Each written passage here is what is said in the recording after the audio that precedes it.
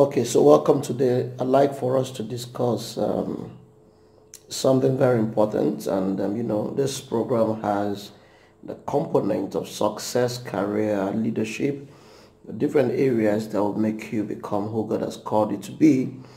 And I'm discussing with you this evening, very importantly, the topic on how to please your boss. How to please your boss. Now, this is a profound topic for every one of us, especially those on the path of career. You will notice that a lot of time you have challenges with your boss, you have issues. I think it's just because you've not truly studied some few thoughts. You've not been able to take time to look at, that your boss carefully and then be able to determine how to please him. So my pleasure today to talk to you on this topic, how to please your boss. Okay, now understand that building a good relationship with your boss goes a long way to determining your pay, your rise, your pay, everything about it. It's highly determined by that.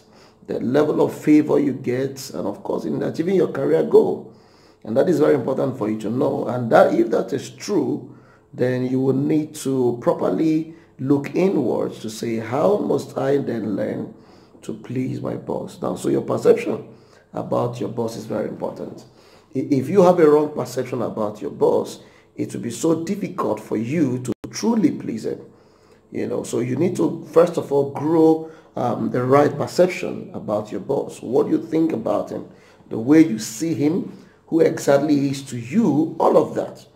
It's important that you build the right reputation first in your mind, and that will help you to be able to respect and then honor him. Then, of course, it will also determine your posting, your salary, your increase, your opportunities at the workplace. All of these things are determined by just one single truth. So I'd like to just give you a few points on how you should begin to please your boss. Number one point is that you need to do your job and do it very well. Okay? Every boss would like for you to do your job very well. Most of us will want a perfect, really near perfect job. But the truth is, you have to do it well. Whatever it is you are being paid for, it's important that you bring out time to learn more about it, to understudy that, and of course build capacity in that very area. Number two is that you need to do the right thing at the right time. Do not do the right thing at the wrong time.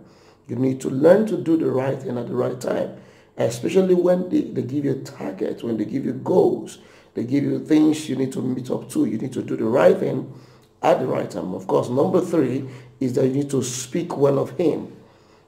Speak to him, especially when he's a little bit not happy. You need to learn to come before him in addressing some of the issues maybe he's battling with. Learn to speak well of him. Speak to him first in a way that is pleasing. Then, of course, be able to present your case if you have any case. So part of it is that you learn how to appease his heart. Okay, that doesn't make you a less, maybe your personality less in any way. But there is always a good side of every man. So get that good side amplified before him, and he will be pleased to hear you. Then another one, be willing to do more, to do the extra. Be willing to go beyond just what they've asked you to do, to being able to do the extra. The extra means being able to exceed your goal, exceed your target, and of course be able to do the right thing. Because sometimes you will want to just do exactly what you've been asked to do, but they expect more from you. So always think about what next, what must I do, what extra can I do? And of course, that will help you to build a good reputation before your boss. Another one says be obedient and loyal. You will notice that we have very few loyal people at different workplaces today. So you need to build loyalty. Become a loyal person. Become somebody that listens to instructions, because instructions are the capsules of greatness. And of course, you know that. Now, don't get involved in eye service. Do not get involved in eye service. Of course, at the workplace, that you notice a lot of people are doing very funny things just because they want a man to see them and, of course, to appreciate them, or for some reason to praise them. So get to know that it's important you do just your job and let that job stand the test of time.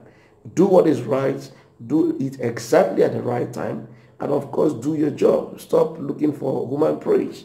It's part of it, because when they know that you are a person that goes about doing your job, then they will take you very serious.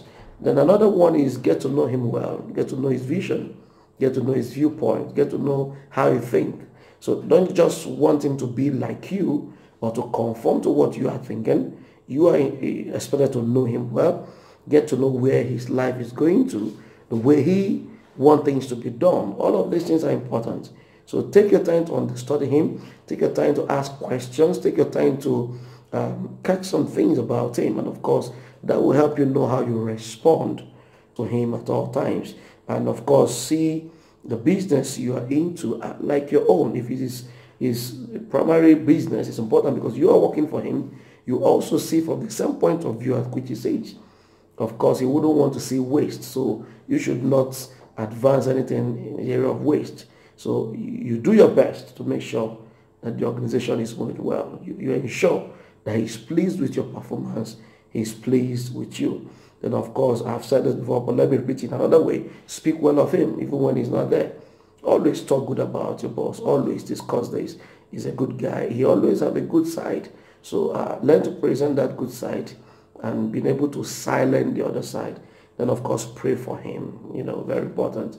Pray for him that he will succeed, that the company will succeed, that the organization will succeed, that the workplace will be successful, all of that. So learn to pray for him. Believe this will work. Say some good words to him sometimes, and I believe over time this is going to work, and all of that. And of course, congratulate him when there are mega successes and all of that. So make sure you also finally seek the growth of the organization, and of course, seek better opportunity for the business. Make sure you treat the customers well, and make sure you manage them well. Make sure you manage the different businesses that they own very well. Then, of course, like I said before, always pray for him, because when you pray for a person, you become closer to the person spiritually and, of course, physically. I trust that this clip has been of advantage to you. So if that is, you've learned anything from it, so I'd like you to quickly, subscribe to the channel and share the video. Let another person, listen to it and let them benefit from just what you've gotten today. And I'll ask you to stay tuned and follow us in all our different channels and the things we do here. There's going to be much more of this coming to you on different platforms and in high dimensions. You're going to see plenty of empowerment topics that will help to empower you and grow your capacity. Thank you for listening today.